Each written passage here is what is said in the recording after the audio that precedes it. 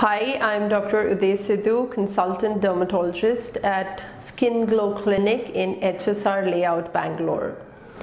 Today we're going to talk about how to take care of a sensitive facial skin.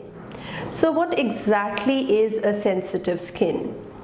A skin which breaks out into a rash, one which feels irritated and itchy, appears red and flaky, is known as a sensitive skin. It can be anything which reacts to your skin. It can be as simple as a change of the temperature of the water, can be change of weather, or can be even application of any new product. So a few steps that we need to keep in mind when we are dealing with a sensitive skin is, first and foremost, is not to use a soap.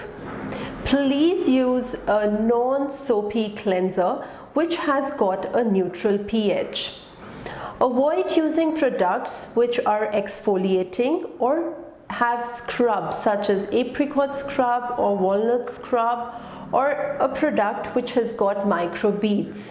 These will tend to further make the skin much more dry and irritated.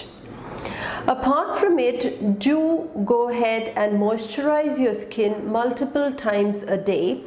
This will prevent and nourish the skin and also prevent it from a lot of environmental factors such as dust and pollution.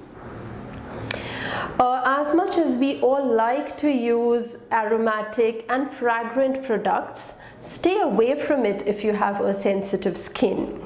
Instead of using toners which have got alcohol in it, you can opt for facial mists which are very refreshing and light for your skin. Sunscreen is mandatory to be used all year around. Opt for products which have got physical ingredients such as zinc oxide or titanium dioxide. Stay away from sunscreens which have more of chemical ingredients. A very important thing is to always try out a new product. In the sense, remember to do a patch test. That is something which is very important. So you can choose an area. You can either choose it at the back of your arm or the back of your ear. Use a little bit of a product, apply it there, and observe it for a period of around about 24 to 48 hours.